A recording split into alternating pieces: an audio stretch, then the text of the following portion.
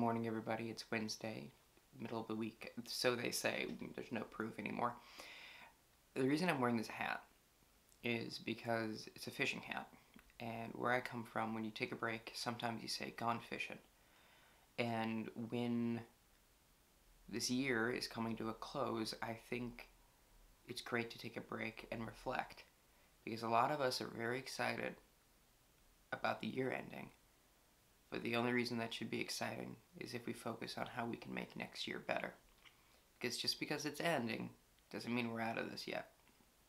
So, take a moment, figure it out, what it is you can do to help moving forward, both yourself and others, and maybe take a little break and go fishing.